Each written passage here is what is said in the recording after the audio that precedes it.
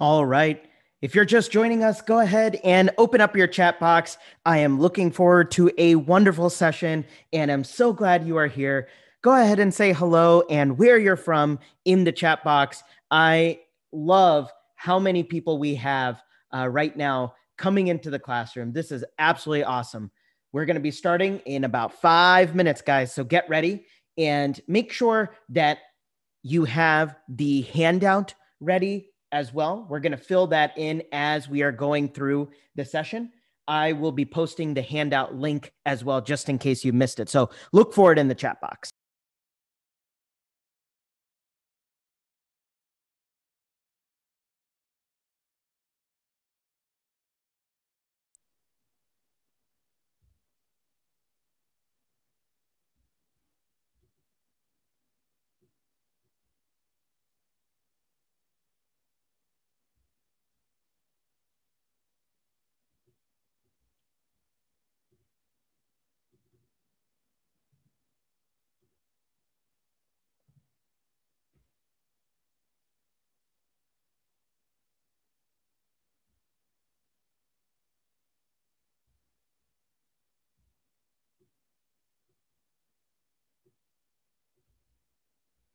All right, everyone. If you look in the chat box and click that Google Drive link, that will take you to the table, which we are going to be filling out as we master the cardiac cycle. If you are viewing this on YouTube, I've also put this in the stream chat box.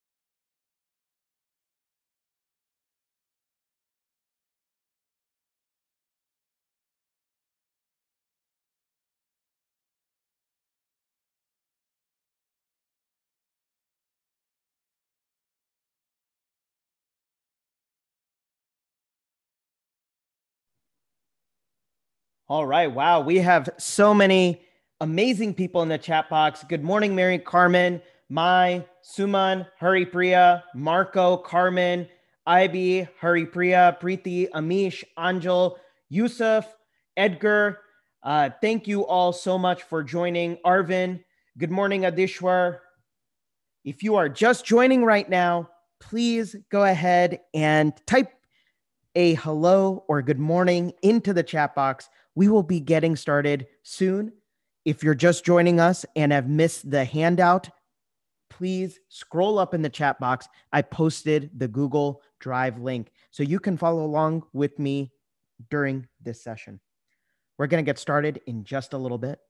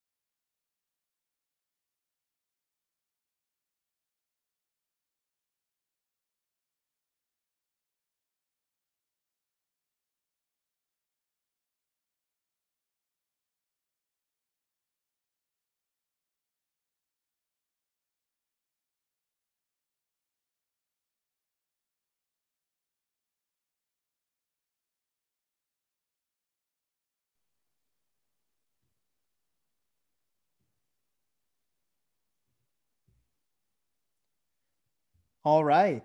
Good morning, everyone. I am so glad you are here joining me today for this webinar. This is going to be a jam-packed session, and it's going to be very high yield for your USMLE exam. I just want you all to stay active and engaged during this webinar. If you can hear me and see me, go ahead and type in yes into the chat box. Just want to do a quick audio visual check. Awesome. Wow. Look how many people we have today. That is absolutely amazing. Again, I did email a Google Drive link to you all in your reminder email, and I've also posted it in the chat box. I'm going to go ahead and do it again. This will be a very high yield table for us to go through during this session. Today, ladies and gentlemen, we are going to be going through some important cardiac physiology topics. And I'm going to make it very practical because my goal is for you to think like the test maker. Just some ground rules for today. There are going to be probably some questions that come about throughout the session. I ask you if you can hold your questions until the end. I promise to stay afterwards and answer all of your questions and make sure that you have understood the concepts and are optimized for your studying. I first off just want to thank you all for attending. If you are new, welcome to the High Guru family. And if you've been to my webinars before, I especially welcome you back. And I really thank you for using these webinars and my resources for your USMLE preparation. As you may know, my name is Rahul. I am a second-year pediatric critical care fellow. And most importantly, over the past 6 years, I have been absolutely passionate about helping students just like you kick ass on the USMLE exam. I absolutely love making sure that we grow this High Guru family. I mean, look at this, guys. We are an absolute community. And I've been humbled to teach classrooms all across the country. And today we are going to be going through some important concepts in the comfort of your own home. The way that I like to go about USMLE preparation is focusing on three things: learning the material, integrating the material, and applying the material. And what I want to base this review on and all of my resources is active recall, because that's what the evidence states is the best way to learn. I want to make sure that we integrate across organ systems so that you are able to actually conceptualize many of the high yield concepts. And most importantly, I want to make sure that I am relevant for the USMLE exam. Now, today we are going to have a high energy review. And my goal is to modify and motivate. I want to motivate you to be inspired, to go through this whole process, study in an effective manner, and also master the cardiac cycle so that you can apply these important concepts to your NBME questions, to your actual exam, to those UWorld blocks that you're going through. So let's start with a little bit of an overview as to what we're going to be going through. I'm going to be focusing on three things today for our webinar. Number one, I'm going to be focusing on the cardiac cycle. We're going to be going through the Wigger's diagram step by step. Number two, I'm going to be focusing on pressure volume loops. These frequently show up on exams. And number three, I'm going to be focusing on the cardiac action potential. And in particular, we are going to be comparing and contrasting the ventricular action potential with the sinoatrial action potential. All right, everyone. Let's go ahead and start with our first concept, which is going to be the cardiac cycle. I believe that this is the fundamental way for you to learn both the mechanical and the electrical activity of the heart. And these concepts come up both from a pathophysiology standpoint on your exam, as well as a pharmacology standpoint on your exam. So just a historical perspective, this cardiac cycle diagram is also known as the Wigger's diagram. The earliest description of this diagram dates back to 1915 by Dr. Carl Wigger, who made this important diagram that helps conceptualize the electrical activity and the mechanical activity of the heart. And he actually was one of the department chairs at Case Western University in Cleveland, Ohio. And that's where I did my pediatrics residency. So nice historical tie-in. And, you know, in honor of him, we are going to be going through this diagram and spending about our first half hour of this session really capturing the essentials from this diagram, breaking it down for you for the USMLE. Now, guys, you've probably seen this diagram in so many different texts, right? BRS, you've probably seen it in UWorld, you've seen it in first aid. And if you just sit there and try to rote memorize these concepts, you know what's going to happen? Your head is absolutely going to spin. So today, what we're going to do is really break down the cardiac cycle. And I'm going to start by giving you some strategies on how to master the cardiac cycle. Number one, we're going to do an active recall of the various cardiac events. We're going to really ask ourselves, where's the blood actually flowing? We are also going to isolate each curve and understand the relationship between pressure and volume. And then what we want to really understand, especially as we integrate these pressure and volume loops, as we integrate the EKG findings, you have to really understand, please put this in your mind. Electrical activity of the heart slightly precedes mechanical activity. What that means is that the P wave, which represents atrial depolarization, is going to precede what mechanical event? That's going to be atrial contraction or atrial systole. All right, so this is going to be the table that we are going to be using. Please fill out this table as we go along. We are really going to break down the cardiac cycle into systole and diastole. And so let's go ahead and first look at the major events that we have to define for the cardiac cycle. So just in an active recall manner, the first event which we're going to be talking about is isovolumetric ventricular contraction. And in this phase, as you can see, guys, there is no change in volume, but you notice that the ventricular pressure, which is that red line, is slightly increasing. The next phase is going to be ventricular ejection. I call this the sexy phase of systole. Why is that? Because that's where the blood is leaving the left ventricle and going into the aorta.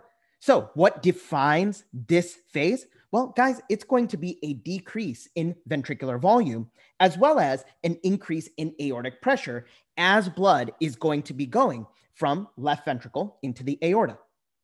Now, after this phase, we are going to be going into diastole. And if somebody asks you, what's the first phase of diastole? The answer is going to be, bam, you are going to be thinking of isovolumetric ventricular relaxation. After isovolumetric ventricular relaxation, remember, this is a phase where the volume is not changing. However, the pressure in the ventricle is actually going down because we're talking about relaxation. You are going to have rapid inflow. And rapid inflow is a diastolic event, major diastolic event, in which you are going to have what? You are going to have blood going from the left atrium into the left ventricle. Followed by this rapid inflow, the phase that goes after this rapid inflow portion is going to be a reduced inflow portion, which we call the diastasis. Not particularly high yield, but is actually one of the longer portions of this cardiac cycle. And finally, you are going to end diastole with atrial systole. Now, guys, atrial systole has the word systole in it. But remember, it represents the atria, giving the last about 10% of preload into the ventricle. And what's really important for us to understand is atrial systole is actually going to be a diastolic event. All right, so now what we're going to do is we're going to shift this curve and we're going to talk about the major lines that this diagram is going to have.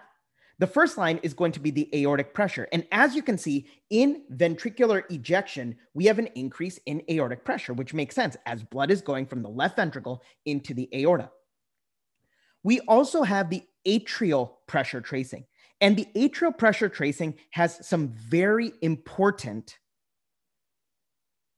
portions that the USMLE likes to test. For example, they love for you to know that the A wave represents atrial systole. They love for you to know that. And we're going to get into it a little bit more, but that's the atrial pressure curve. The ventricular pressure curve is also going to be very relevant. That's in this red. And we saw that the ventricular pressure increased in isovolumetric ventricular contraction, and it decreased in isovolumetric ventricular relaxation. But you notice in those phases, the ventricular volume, which is the curve in blue, in both of those phases, you had no change in the volume. Now, the EKG is going to be important for us to integrate with the mechanical activity of the heart, because remember, electrical activity slightly precedes your mechanical activity. So for example, if we have atrial systole, which is a mechanical event, that is going to be preceded by what electrical activity? That's going to be the P wave. And that's actually very important for you to understand. And then finally, we have what we call the phonogram. And the phonocardiogram is going to be the audible sounds that we hear with our stethoscope. We are going to be talking about the physiologic sounds, which is going to be the first heart sound, which represents the mitral and tricuspid valve closure, compared to the second heart sounds, which is going to be the aortic and pulmonic valve closure. And then we have these somewhat pathological sounds that we hear on the phonocardiogram in various cardiac phases. And these are actually going to be very important for our USMLE. Why? Because they love for you to know that the S3 represents the atria filling into a very dilated left ventricle, whereas the S4 is going to be a late diastolic event. And that is going to represent the atria contracting into a very stiff, non-compliant ventricle.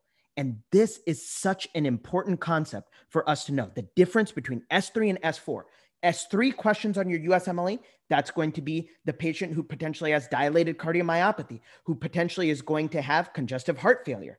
Whereas S4, that's going to represent patients who are going to have, for example, systolic hypertension or systemic essential hypertension, and chronically, their left ventricle undergoes hypertrophy. And thus, you are going to have the S4 sound heard on exam, which represents, again, the atria contracting into a stiff, non-compliant ventricle. So the first phase we're going to be going through is isovolumetric ventricular contraction. Remember that this is the first phase of systole. Very important for us to understand. In this phase, I'm going to ask you, what do you think the heart is doing? Well, remember that the ventricles are contracting. And if the ventricles are contracting, what does this say about the pressure? Well, the pressure is actually going to be increasing. And subsequently, what EKG event precedes this mechanical activity? And that's going to be the QRS complex. Remember, electrical activity precedes mechanical activity. So the QRS complex, which represents ventricular depolarization, is going to precede this mechanical event of isovolumetric ventricular contraction. The next question we have is, what heart sound do you hear clinically at the beginning of this phase? So we are contracting the ventricles. What just happened prior to this? That's going to be, bingo, you are going to hear S1. Remember, S1 represents the mitral or tricuspid valve closure. And obviously, that's going to close, and then you are going to have isovolumetric ventricular contraction. So let's break this down on the Wigger's diagram. We see that we have isovolumetric ventricular contraction. We see that the ventricular pressure is going up, and this is going to be related to the QRS complex. And most importantly, it's called isovolumetric. The ventricular volume is not changing. So when we think about isovolumetric ventricular contraction, remember that there is going to be an increase in ventricular pressure. And that increase in ventricular pressure is going to be after the mitral valve closed, which is going to be S1. So the mitral valve closes and bam, now we have an increase in that ventricular pressure. The reason why it's called isovolumetric is the pressure is increasing, the volume is remaining the same, and all valves are closed during this cycle. Just as a little aside, This diagram is actually from Gray's Anatomy's original textbook. Can you believe that? We are learning medicine from a historical perspective today. But I wanted to use these images because, hey, they are so pretty and we're able to understand the cardiac cycle from these images. All right. So now we're going to move on to the sexy phase of systole, and that's going to be rapid ventricular ejection. So rapid ventricular ejection, what is the heart doing? Well, we are going to have now the ventricles contracting and the blood is flowing from where? The left ventricle into the aorta. As that blood is going into the aorta, the aortic pressure is increasing. And what do you think is happening to ventricular volume? Ventricular volume during this phase is actually going down because the blood is going from left ventricle into the aorta. I know that this is some basic stuff and I know I'm repeating some stuff, but guess what? You need to burn it into your mind because these events are going to be essential. And if you don't have the good foundation, it's going to be very challenging for you to think on your feet during difficult exams and difficult questions in your UWorld blocks, as well as on the NBME exams. So on the EKG, what wave does this correlate to? Well, rapid ventricular ejection actually correlates to the ST segment. And that's why, guys, as a clinical correlate, ST segment elevations or depressions are so profoundly impactful on this phase, rapid ventricular ejection. So when you are thinking about rapid ventricular ejection, what valve do you think is open? And that's going to be the aortic valve. Aortic valve is going to be open during rapid ventricular ejection. So let's break this down even more graphically. We see that in the ejection phase, the aortic pressure is going up, as you can see by the dotted lines. The ventricular pressure is also going up as the ventricles are contracting, and the ventricular volume is going down. And you see the ST segment peaking in as the electrical activity related to this phase. All right, so rapid ventricular ejection, if I look at it from a visual standpoint, I know that my left ventricular pressure is going to be very high and blood is going to be going into the aorta. And as the blood goes into the aorta, what are you going to have? Well, your aortic pressure is going to increase, and that's important. Now, what kind of pathologies can the USMLE talk about during this phase? Well, remember that if you hear a systolic murmur heard best at the right second intercostal space at the midclavicular line, you are going to be thinking of what? You are going to be thinking of aortic stenosis. And aortic stenosis, on your USMLE, there are two kind of questions that they love for you to know. One is the older person who has aortic stenosis just due to wear and tear of that aortic valve. But also, they want you to know that aortic stenosis can occur prematurely in those patients who have bicuspid aortic valve. So what patients have bicuspid aortic valve? Well, you might be born with it, such as, for example, on your USMLE exam, them talking about Turner syndrome, or watch for that 50-year-old male who, yes, was born with the aortic or bicuspid aortic valve and now prematurely has aortic stenosis. Take home point, bicuspid aortic valve ends up causing you to have premature aortic stenosis. So now let's go ahead and review some of the most important portions we talked about in systole. Remember, we started our discussion with isovolumetric ventricular contraction. And in this phase, you see that the ventricles are contracting, the pressure is increasing, it's related to the electrical activity of the QRS complex. All valves are closed, that's why the volume is constant. And right before this phase, you heard the first heart sound. What about ventricular ejection? Well, rapid ventricular ejection, the ventricles are contracting. You are going to have an increase in pressure. The blood is going to be flowing from the left ventricle into the aorta, and your left ventricular volume is going to decrease. This represents what? This represents the electrical activity of the ST segment that's related to this phase. And we know that the aortic valve opens. Understand that aortic stenosis is going to be heard best during this phase. Aortic stenosis is going to be what? Aortic stenosis is a systolic murmur. So if I gave you just a little bit of a test taking strategy on how to master murmurs for your USMLE, I will say two things. Number one, understand that it's all about real estate. Location, location, location. On the USMLE, they're going to have in the test question where exactly you are hearing it. Well, are you hearing the murmur in the mitral area? Are you hearing it in the second intercostal space aortic area on the right-hand side, or on the left-hand side, second intercostal space, the pulmonic area? Figure out where the murmur is going to be heard. And then number two, categorize whether or not the murmur is systolic or diastolic. So understand that as an important test taking concept, because guess what, guys? The murmur questions can sometimes show up on your USMLE as these multimedia questions in which you have to wear your headphones and you have to click on the diagram and actually listen to the sounds and characterize whether it's systolic, diastolic, and where exactly you're hearing it best. Now, guys, we are going to be moving on to diastole. Now, when we talk about diastole, we really have to understand that diastole starts with isovolumetric ventricular relaxation. So in isovolumetric ventricular relaxation, we have to ask ourselves, what exactly is the heart doing? Well, the heart in this phase is actually relaxing and the ventricular pressure is decreasing. But what do you note about the volume? Well, the volume in the heart is not changing.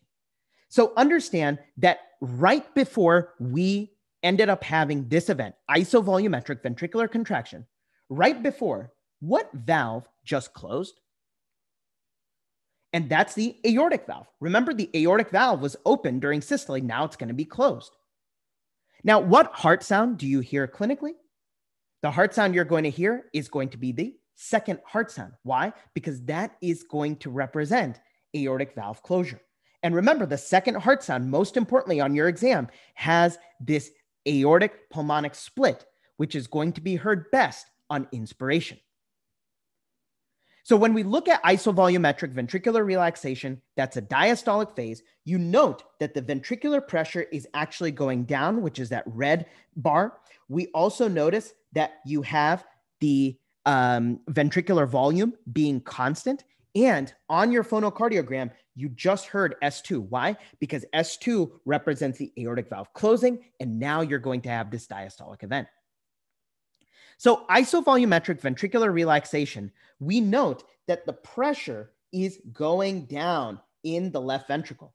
And the aortic valve, which is pictured right here, the aortic valve is actually going to be closed.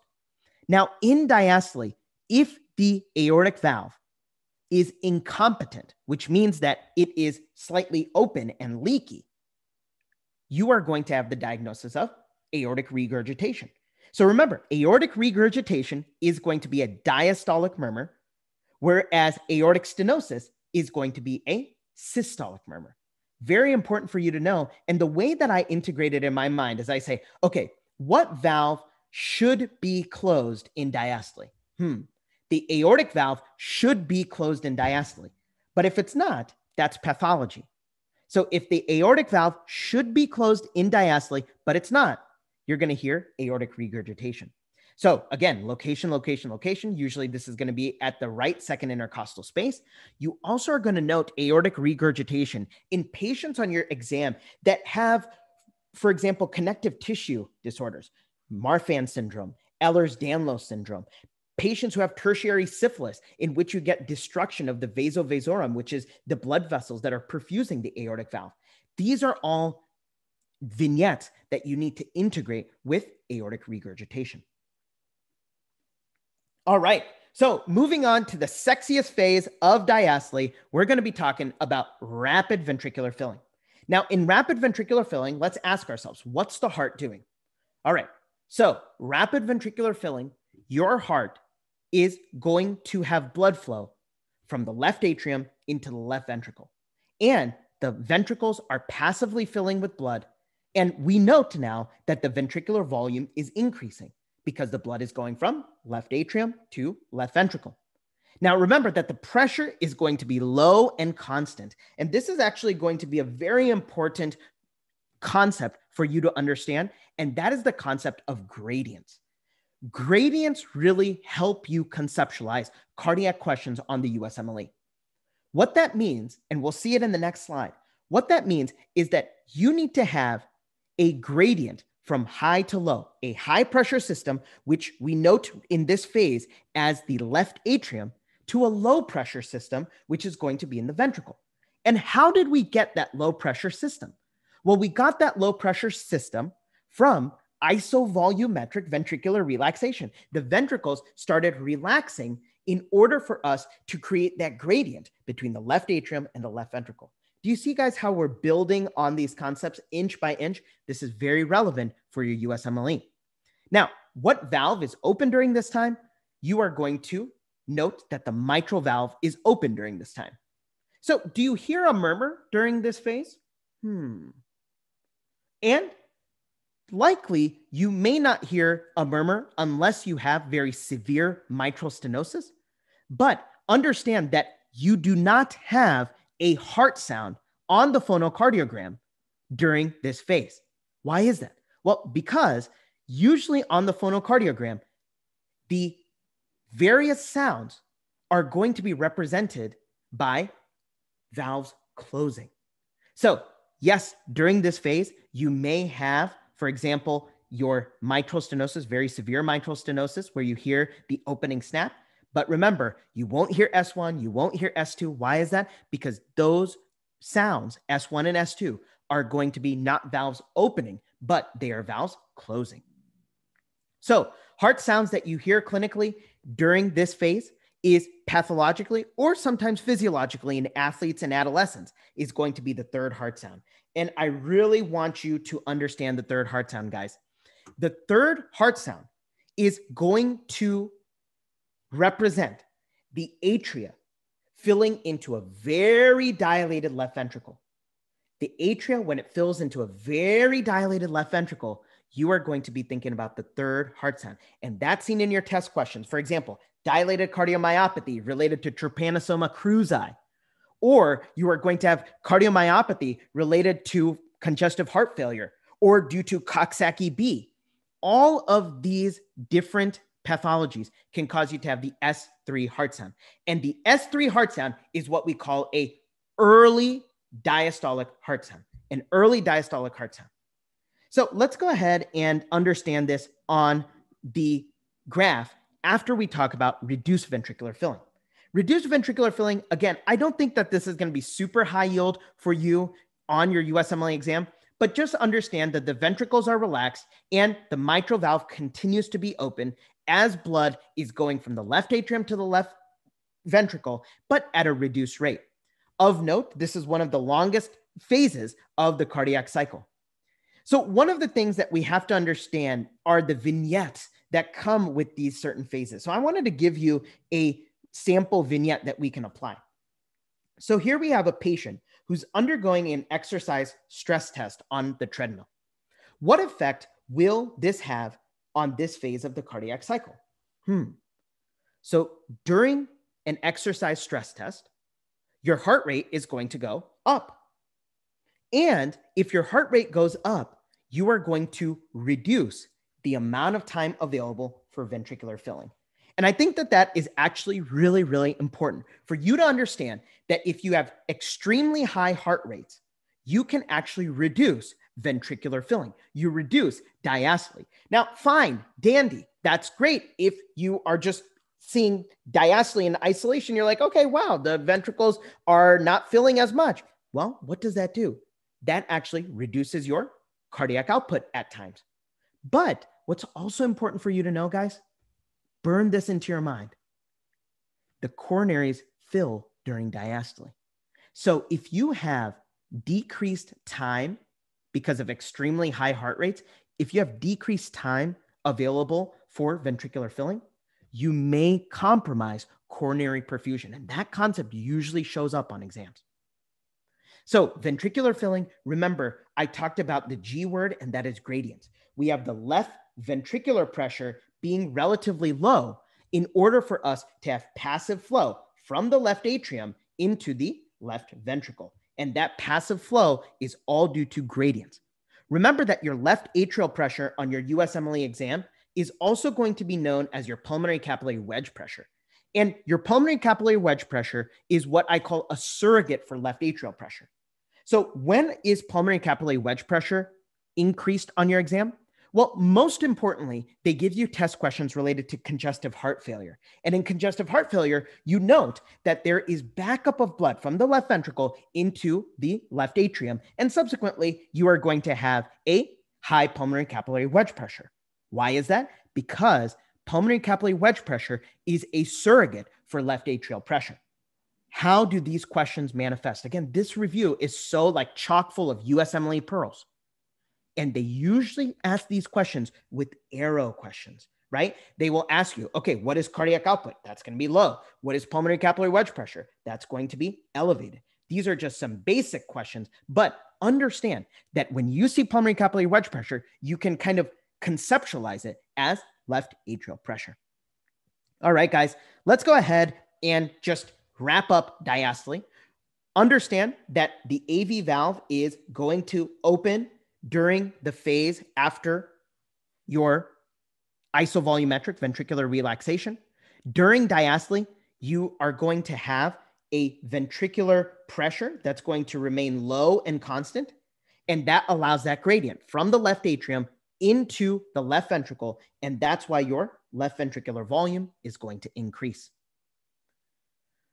So now let's go ahead and answer a sample USMLE question. And for those of you who know me, you know my strategy for answering questions is STEM, paraphrase, and predict.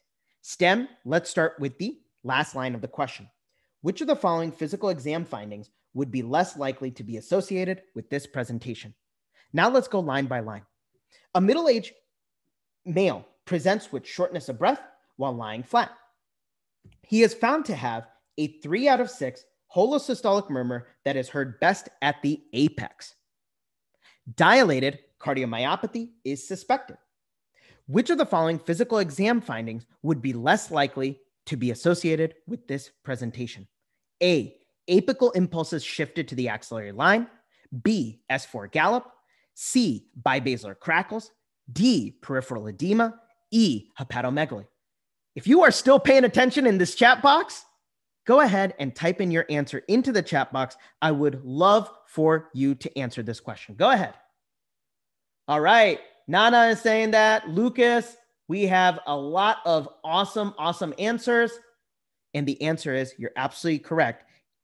S4 gallop is going to be less likely to be heard in dilated cardiomyopathy. What are you going to hear? Well, you're likely going to hear the S3.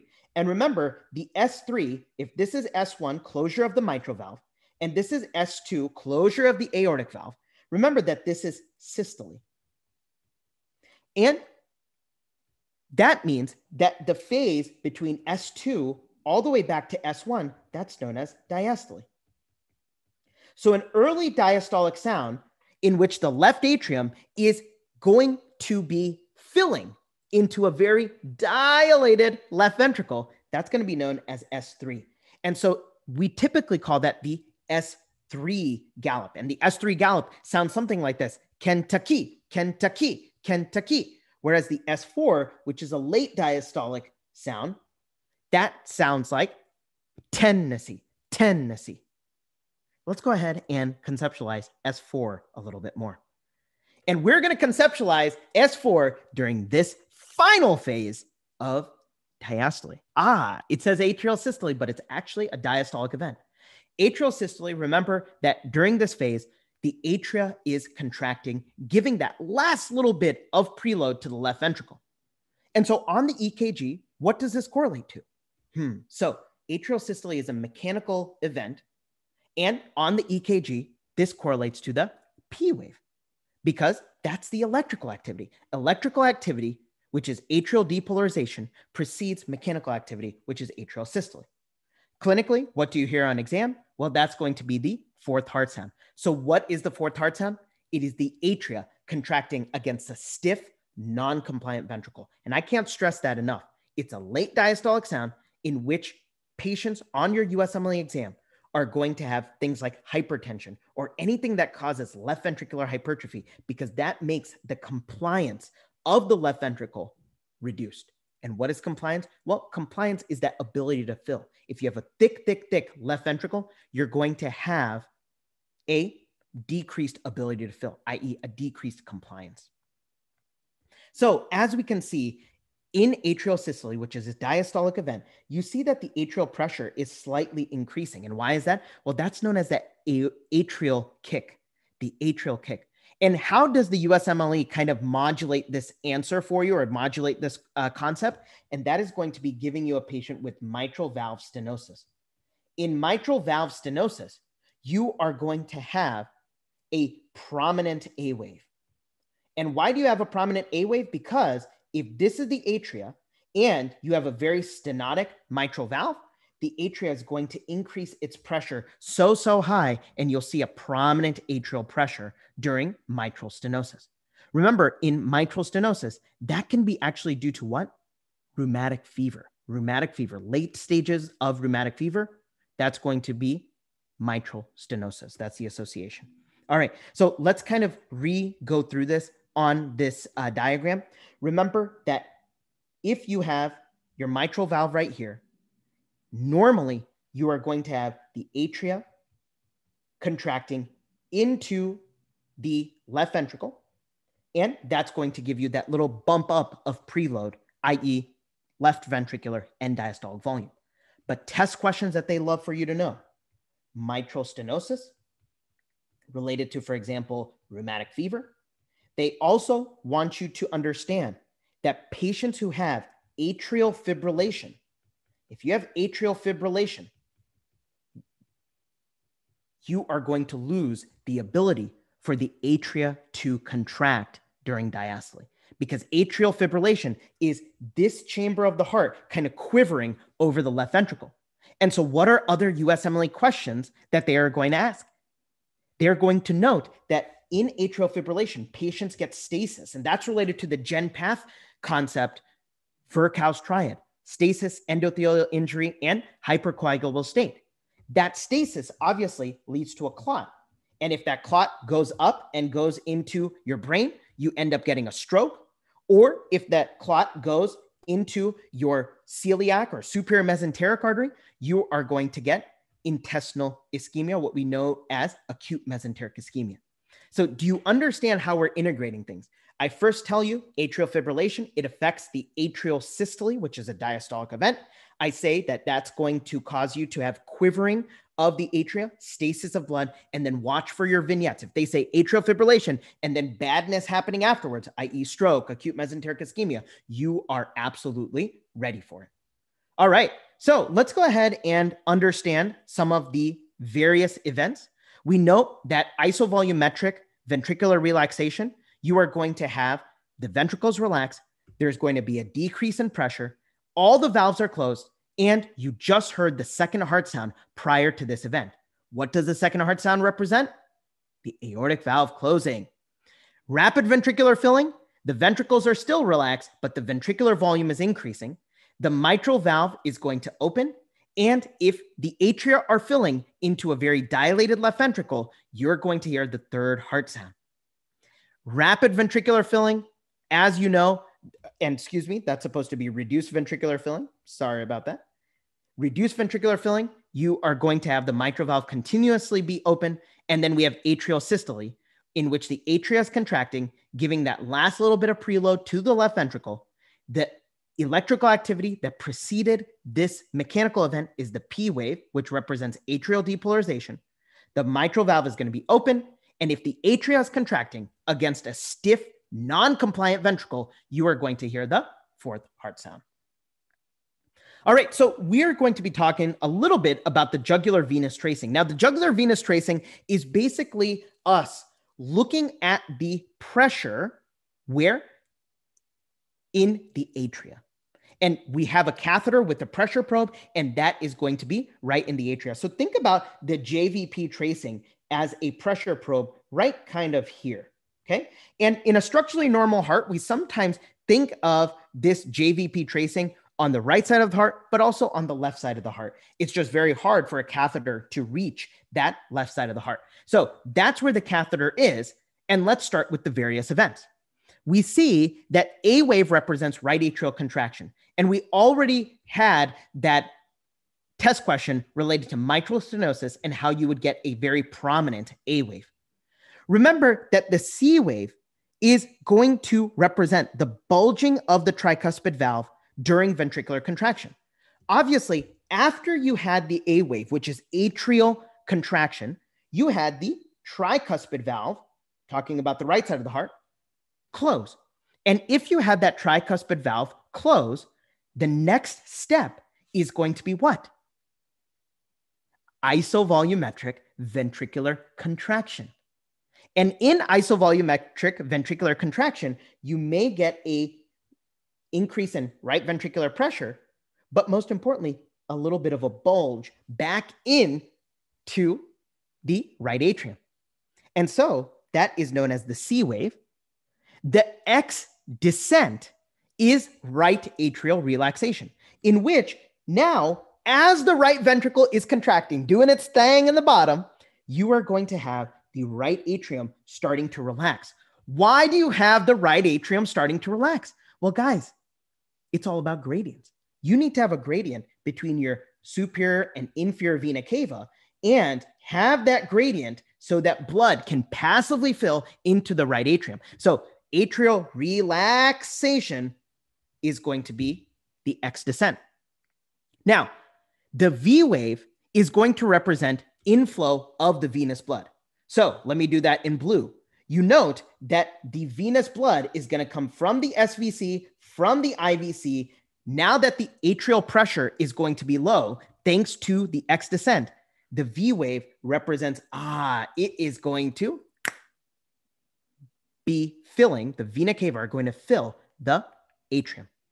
And then finally, you have the Y descent. And the Y descent is going to represent all of this blood that is in this highlighter blue going down into the right ventricle because you have passive emptying of the right atrium after tricuspid valve opening. So now what we need to understand is that the JVP tracing, super important for you to know. I think the prominent A wave is going to be your test question, but you now know the whole phase and all of the elements of the JVP tracing. All right, wonderful. Let's go ahead and go through this question. We're going to say the word stem first. What is the most likely vital sign change which may be present in this patient? Let's go line by line. A 30-year-old male is hit in the chest with the baseball bat. He is tachycardic and has shallow respirations. On palpation of his abdomen, a prominent jugular vein is appreciated. Bedside echo shows a collapsed atria on diastole. What do you think is going to happen? Go ahead and take some time and answer this question. Put your answer into the chat box.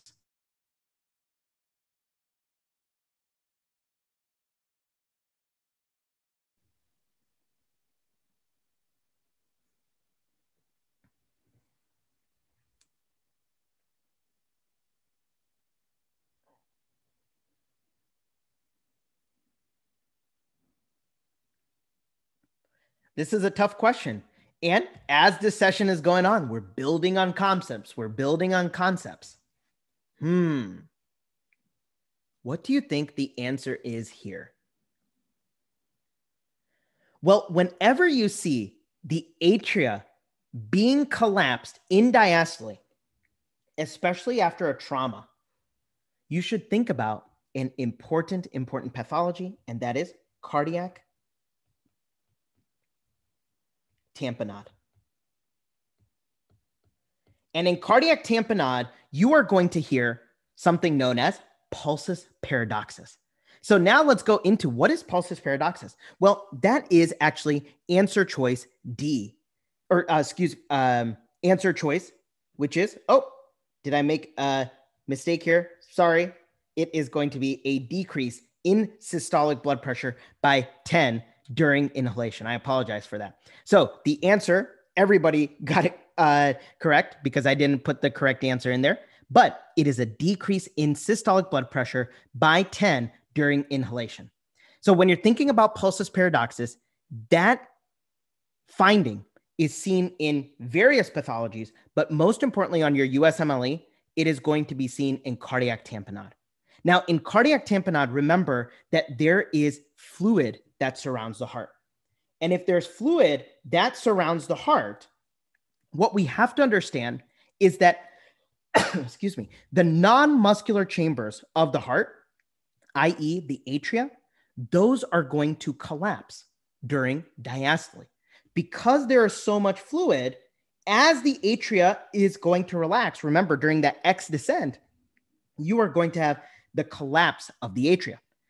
Now on your USMLE, you are going to note a triad that sneakily shows up for cardiac tamponade. And that is what? JVD, hypotension, and muffled heart tones. But you need to understand that the practical way this shows up on your exam is they'll say physical exam shows a prominent jugular vein. Blood pressure in the vital signs is going to be low. And you are going to hear heart sounds that are inaudible or muffled. Now, what happens during cardiac tamponade that you get pulsus paradoxus? Well, remember, as the left ventricle or right ventricle, because it's a more non-muscular chamber, as the right ventricle is going to expand, you're going to have an impedance of actually expanding that right ventricle. So if you can't expand that right ventricle, well, the interventricular septum is going to shift over. And let me do that in red so you really conceptualize that. And as that interventricular septum shifts over, you are going to have a impedance in the left ventricular outflow tract. And if you're going to have the impedance in the left ventricular outflow tract, you are actually going to have this phenomena of pulsus paradoxus. Because during inspiration, you increase preload, that causes you to have an exaggerated shift in your interventricular septum such that you decrease your systolic blood pressure by 10 during this time. And so why was it called pulsus paradoxus? What's the paradox? Well, the paradox is that you are still going to hear a heartbeat, but during inspiration, you did not have a pulse. You still hear a heartbeat, but you did not have a pulse. That's a paradox. And remember, pulsus paradoxus is a decrease in systolic blood pressure by 10 during inspiration. They love for you to note that, and pathologies like cardiac tamponade can lead to pulsus paradoxus. All right, we are almost rounding out the session. I do want to go through pressure volume loops with you. Now, pressure volume loops, I want you to recognize the various labels. Number one, let's go ahead and do this active recall question. A patient has a rumbling diastolic murmur that's heard at the apex. The snap of this murmur occurs at which of the following points? So a rumbling diastolic murmur heard at the apex, location, that is mitral stenosis. And you hear the opening snap of mitral stenosis where? Well, when the mitral valve opens. And so that's going to be answer choice D. That is where the mitral valve opens. So let's go ahead and go through all of these cardiac events. Remember that A represents the mitral valve closure. And that mitral valve closure is going to be related to what heart sound, guys? S1. Yes, that's going to be related to S1. Remember that your end diastolic volume is going to be very, very high when the atrial or when the mitral valve closes. Why is that? Because the ventricles just got filled. Point B is going to represent aortic valve opening. So what's this point between A and B? That's isovolumetric ventricular contraction. And isovolumetric ventricular contraction, you are going to have an increase in your pressure, which is going to be this y-axis, but no change in your volume. And you recognize that the QRS complex is going to be the electrical activity that precedes this mechanical activity. And all valves are going to be closed during this phase. And then at point B, the aortic valve is going to open. At point C, you are going to note your aortic valve closed, ASD, just a nice little test-taking pearl. And then D is going to represent the mitral valve opening, which we just covered in that active recall question. So what's the point between C and D?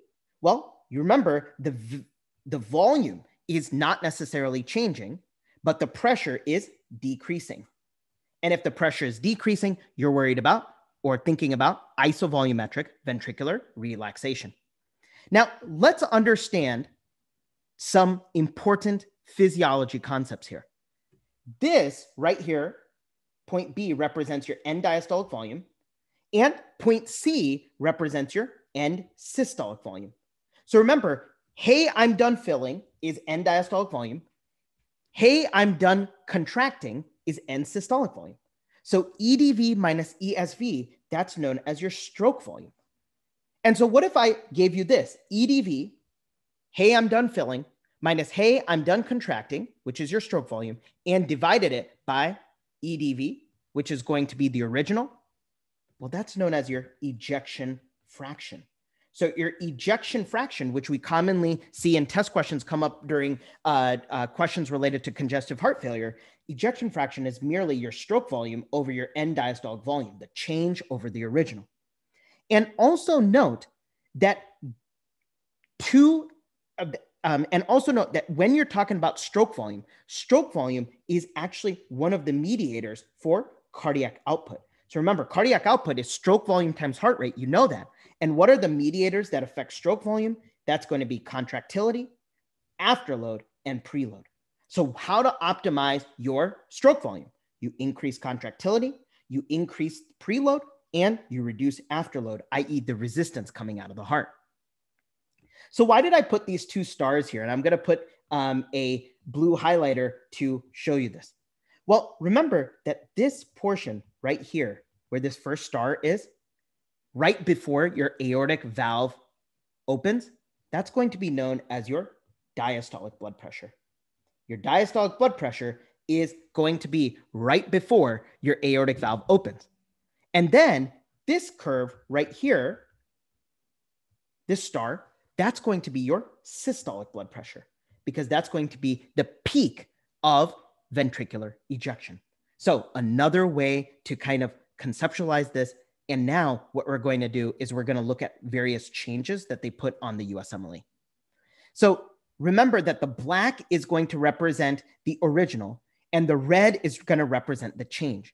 And as you can see, you have an end diastolic volume here, but look at this end systolic volume. This end systolic volume is actually a little bit less.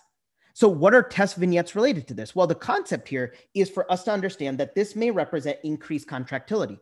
The heart is squeezing more, and if you have higher contractility, you are going to have a higher stroke volume, and thus you're going to end at a lower end systolic volume, end of systole. So that high stroke volume is going to also be related to the concept of a high ejection fraction. And understand that your USMLE vignettes relevant to this change are going to be worded in the following way. They'll say increased beta-1 mediated activity. Maybe they gave dobutamine. Maybe they gave epinephrine. That pharmacology question is going to be very important. Increase in intracellular calcium. Remember that if you phosphorylate phospholamban, you are going to get an increase in intracellular calcium, which is going to cause you to have an increase in contractility. What about this one? A patient started on a medication for heart failure and suddenly develops vision changes and increase K. What do you think this is? Well, the point that I'm going for here is going to be digoxin toxicity. You're absolutely correct. So remember, digoxin is used as an agent to increase contractility. It has a narrow therapeutic index. And we note that the mechanism of action is blocking the potassium leaflet of the sodium potassium ATPase. So when patients have digoxin toxicity, they can get hyperkalemia. And what's important for us to know in the mechanism of action of digoxin is that, yes, it inhibits the sodium potassium ATPase, but as a result, it makes calcium more difficult to leave the myocyte. And so if calcium is within the intracellular space of the myocyte, you get increase in contraction. Another advanced concept that you can see in test questions is understanding the slope of these curves. And let me highlight the first slope in green. And you see that this represents your end systolic pressure volume relationship. And that's actually really important for us to know. End systolic pressure volume relationship. And if the slope is going to be downtrended, like for example, in the green line that you see, that's going to represent a decrease in ionotropy, i.e. a decrease in contractility. Whereas if you see a patient or a curve on your USMLE with the slope that's a little bit more steep, that means that you have a higher steep, and that means you have an increase in ionotropy.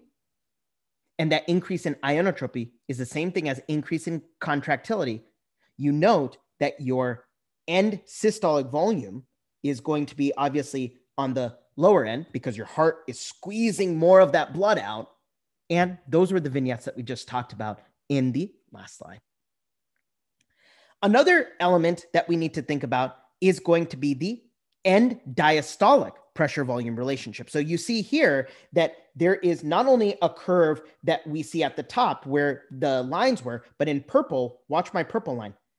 This represents the end diastolic pressure volume relationship. And that is kind of related to the compliance of the heart. So for example, if you have increased compliance, you are going to have a shift this way. Whereas if you have a decrease in compliance, think about a very stiff left ventricle. You are going to have a decrease in compliance. The shift of those curves may show up on your exam. And so remember, when you have decreased compliance, that means that the left ventricle is going to be very, very thick left ventricular hypertrophy. All right, another important curve for you to understand is going to be a curve in which you have an increase in preload. And so you have an increase in preload. That means that you are going to have a higher end diastolic volume. Remember, left ventricular end diastolic volume is the same thing as preload. Just understand. Basically, to summarize it, it is how much shit goes back to the heart, i.e. how much blood goes back to the heart. That is going to be your preload, which is your end diastolic volume. So remember, when you have an increase in venous tone, all of that blood that is pooled in your venous system, that is going to go up and go into your heart, and you get an increase in end diastolic volume.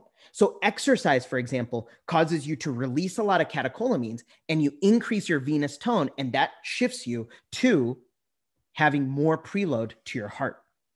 High venous tone related to exercise, that's a common question that they ask on the USMLE.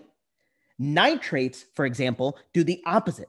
Nitrates are going to decrease your venous tone, and they're going to cause you to have pooling of the blood into your extremities.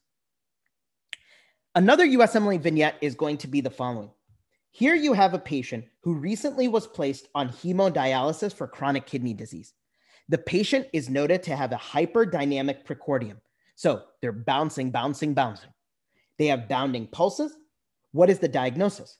Well, remember, anytime on your USMLE questions you see an AV fistula, man, think about an increase in preload. I cannot stress that enough, that an increase in preload is going to be due to an AV fistula in which the blood is bypassing your capillaries and you're going artery to vein and bam, back to the heart.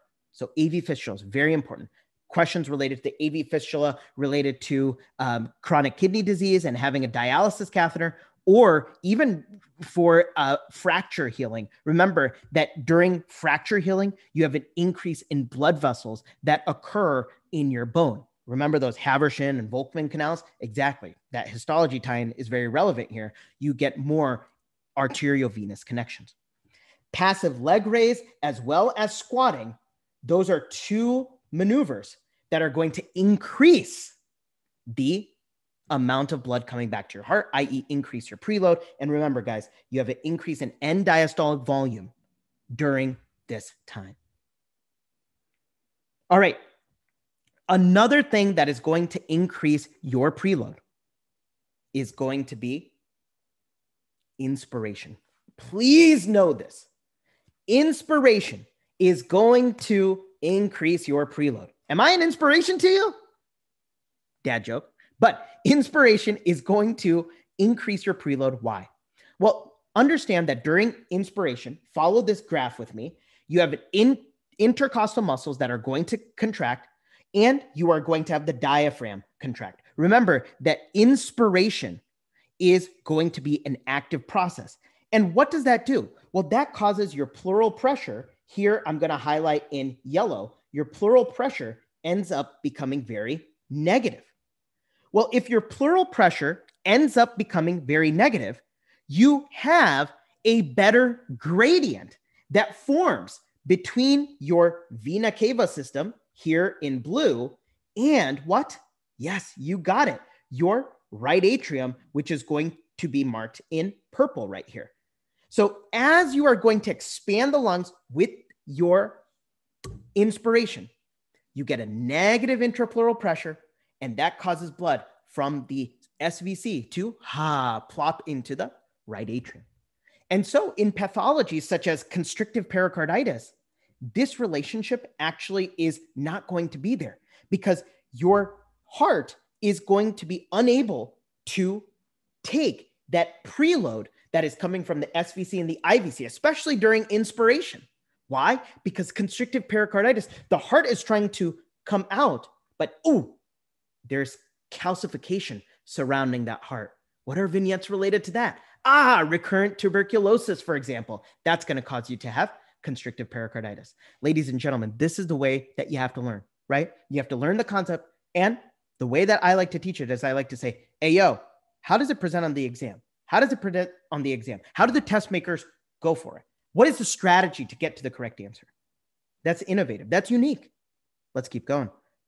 5 more slides, guys. 5 more slides. Stick with me.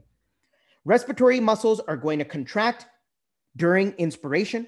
You are going to get an increase in your negative intrapleural pressure. Obviously, your intrapleural pressure is going to become more negative. You're going to get more of your venous pool, causing you to have a higher venous return. And the other mediators are a little bit more advanced, i.e. your decrease in right ventricular afterload or an increase in LV afterload. You don't need to worry about that right now on this slide, but I do want to let you know that inspiration causes a negative intrathoracic pressure and increases your preload. Please know that concept for your USMLE. All right, just wrapping up here. You are going to note here in this curve, anytime you see the curve shifting upwards, put that capital A, just like first aid has it. I like that mnemonic. That means that you have an increase in afterload. You also are going to have an increase in end systolic volume. Why is that? Because after you contract, and if you have a high afterload system, you're contracting. But because you are unable to actually contract all of the blood due to high resistance in the aorta, your end systolic volume, the volume after systole, is going to be increased. Why? Because you weren't able to pump it out. And so thus you have a reduced stroke volume, because remember, stroke volume is going to be end diastolic volume minus end systolic volume. And so if you have a higher end systolic volume, your stroke volume is going to go down. So what are going to be USMLE vignettes related to this change? Well, afterload is largely dependent on aortic pressure. High aortic pressure, high afterload, your left ventricle gets pissed off. High blood pressure is going to cause an increase in afterload. And then also this question right here. A 70-year-old man who presents with passing out. He has chest pain, non-tender to palpation. Walk test notes dyspnea. A murmur at the right second intercostal space is noted. What is the likely mechanism? So in this patient, you note, syncope, angina, dyspnea. And this is related to aortic stenosis. And remember, it's an elderly person, so it's age-related calcific stenosis. Aortic stenosis causes you to have a high afterload. So you can see this curve in aortic stenosis. So remember that if I gave you the same question and I changed this to like a 50-year-old patient, think about bicuspid aortic valve that causes you to have premature aortic stenosis. Very important for you to know. All right, guys, cardiac action potentials. We're going to be talking about the ventricular, and we are going to be talking about the sinoatrial action potential. Stick with me here. Where is the ventricular action potential? Well, in order to conceptualize it, it's primarily going to be in the muscles of your left ventricle, also in the muscles of your atria. That's where you see this action potential. So remember that this action potential is going to be defined by phase 0, in which sodium is going to come in very quickly. Phase 1 is just the abrupt closure of the sodium channel, not as high yield. But phase 2 is actually really, really important, in which you have this isoelectric stage. Calcium is coming in through the L-type calcium channels and potassium is coming out. And that type of charge differential causes you to have a neutral line on the action potential. Phase 3, just like in skeletal muscle, for example, or just like even in the nodal action potential, as we're going to talk about, that is going to be potassium effluxing out, and you're going to have repolarization back to phase 4. And remember, phase 4 of the ventricular action potential is defined by potassium. Very important. Phase 4 from the ventricular action potential is defined by potassium. Many cell membranes actually are defined by the equilibrium potential of potassium. So in ventricular muscle, what ion determines phase 4 of the cardiac action potential? We talked about this. That's going to be your potassium permeability. And recognize that phase 0 is going to be related to sodium influx. And what phase of the ventricular action potential defines the difference between skeletal action potential versus ventricular action potential? And that is phase 2. Remember, phase 2, that was what? Here we have 0, 1, and 2. That's very unique to ventricular action potential. Remember that skeletal action potential is very simple, up, down. Ventricular action potential has that phase 2, that isoelectric phase. Other differences between cardiac and skeletal muscle. Remember, cardiac muscle has what we call calcium-induced calcium release, and cardiac muscle has gap junctions.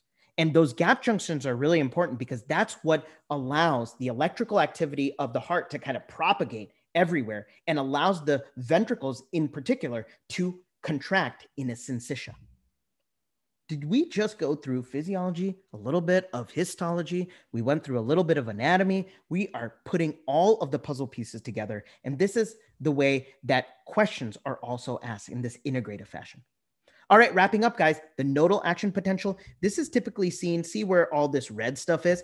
In the SA node, in the AV node, right? You see this type of action potential. The other one was in the muscles. This is seen in the actual electrical portions, the circuitry.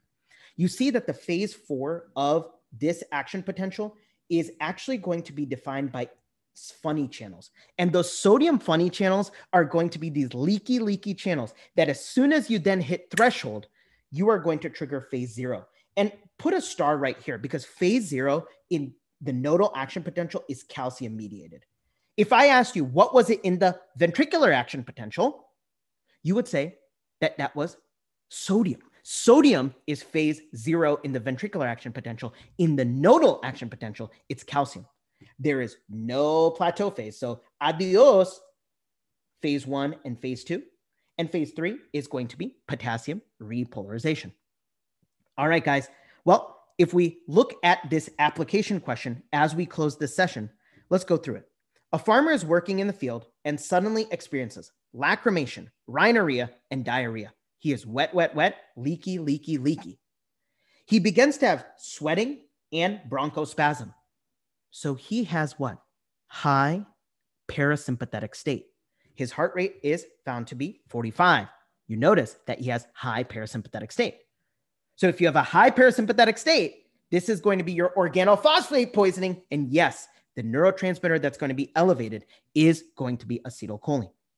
Now, what phase of the nodal action potential does his bradycardia affect? Well, that's going to be phase 4. Remember, phase 4 of the nodal action potential actually defines your heart rate. And that's high yield for you to understand. In fact, if I gave you different curves, remember that bradycardia, I'm going to put it in red, is going to represent your phase 4 slope going like this, in which it takes longer for you to actually fire that action potential. And that is basically what? Bradycardia. Bradycardia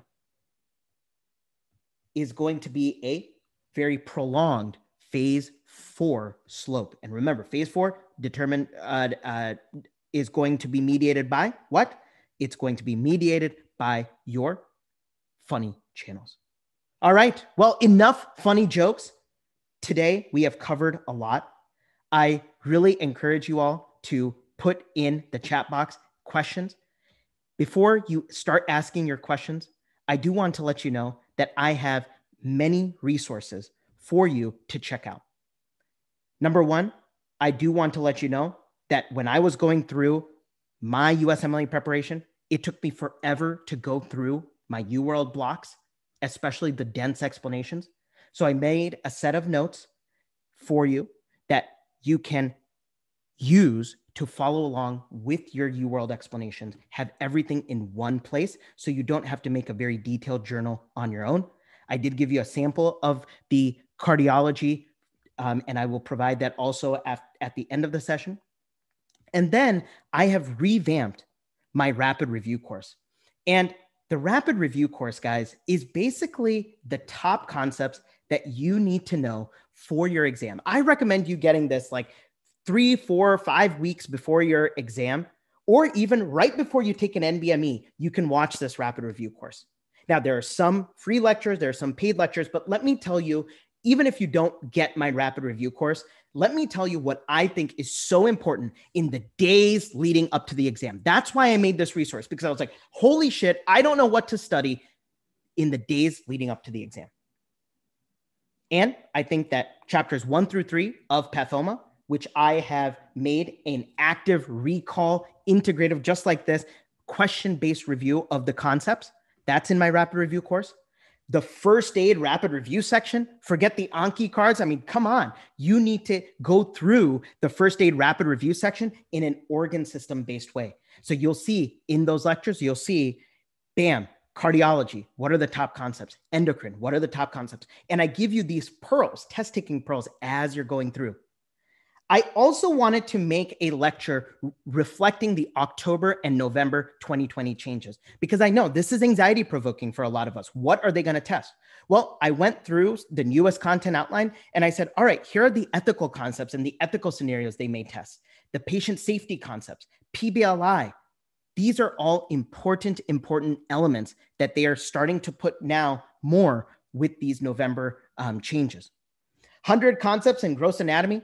I have a lecture on YouTube on that. That's part of my rapid review course. That's a free one for you guys to check out just to see if you like the way that I'm teaching.